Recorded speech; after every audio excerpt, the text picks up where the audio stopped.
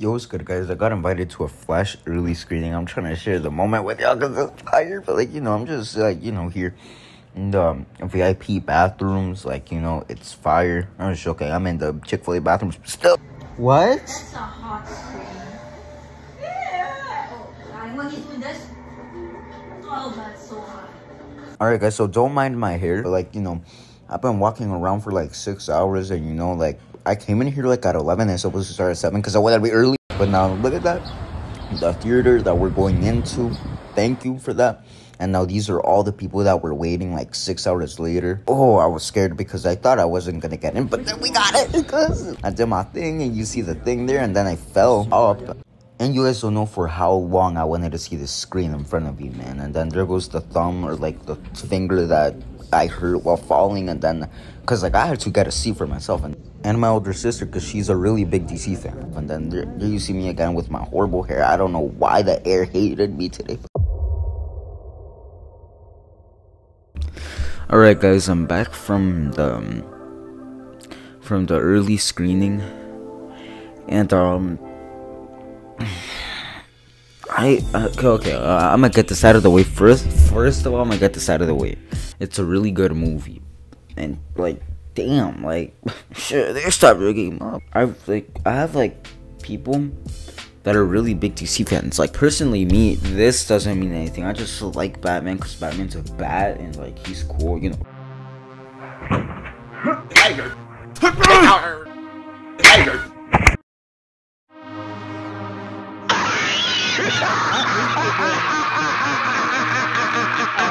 So if you guys can tell, I'm a Marvel fan. So yeah. So coming from a Marvel fan and not being biased or anything, it was really good. I really thought this movie was gonna be generic. Yeah, generic. I thought it was gonna be just another normal movie. How the Blue Beetle thing looks. I'm Latino. I'm definitely gonna go day one for that. If Warner Bros wants to do if they want to invite me or something, please. I'm not gonna go into spoiler territory in this video. I'm not really gonna do a spoiler review because I'm not really a movie channel, but I like doing reviews. Okay, the first thing that I want to get off my chest is that if you guys are scared, oh my god, Ezra Miller hit a person and then they took them out or whatever. To be honest, bro, just enjoy the movie. I can understand if you guys don't want to watch the movie, but if you guys just want to watch it for the Flash, you're gonna forget about it. I legit forgot about it until my brain remembered he punched a woman, and then it was oh, it was a really cool movie, really good characters. Sasha Kai, amazing. I really wish I could have met some actors, but I live in not a so popular. I mean, I live in the DMV. Who else is gonna be there? Yeah, but also the acting was actually pretty good, and the movie had a great balance with humor and drama. Cause that's some stuff that the Justice League couldn't get right.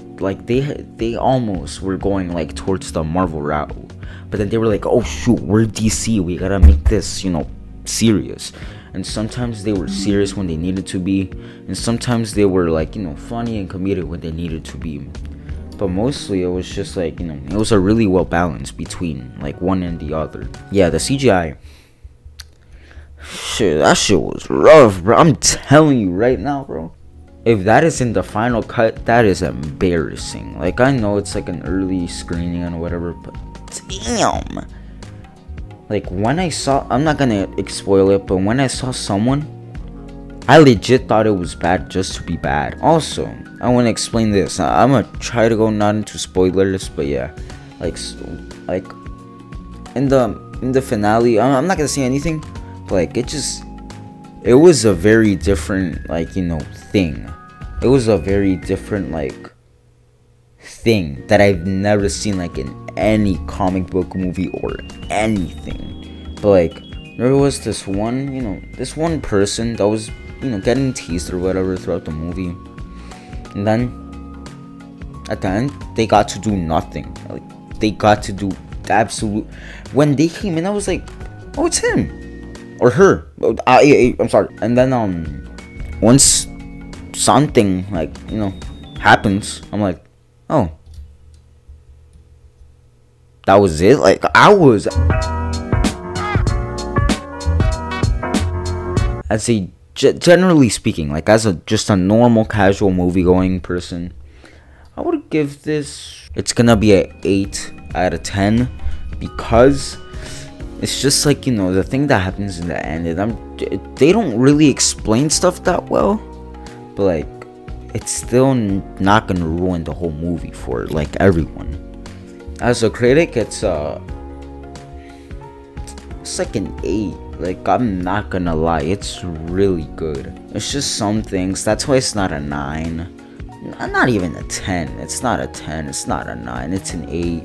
It's not an average movie, by all means it's not. It's like more than an average, but it's not a perfect movie because it has its flaws, but it doesn't have that many flaws, which, you know, make it kind of like actually good. One of the best DC films. It's not better than the Suicide Squad, so, you know, it's fine. If you guys are here right now, please, you know, just do me a favor, you know, like, maybe subscribe, who knows. I'm not begging, I'm just suggesting.